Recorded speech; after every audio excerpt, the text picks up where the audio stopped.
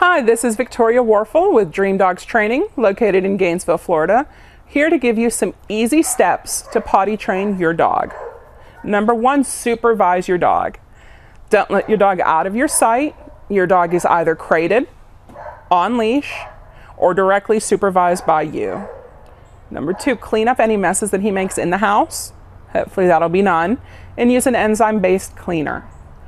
Number three, when he goes potty outside, because we're going to give him a lot of opportunity to potty outside, we're going to praise him wildly. This is better than winning the Super Bowl, that your dog pottied outside. Good girl. What a good girl can potty outside.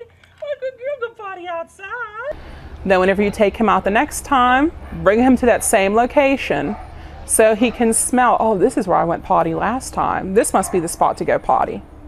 Some dogs like privacy, some dogs don't care.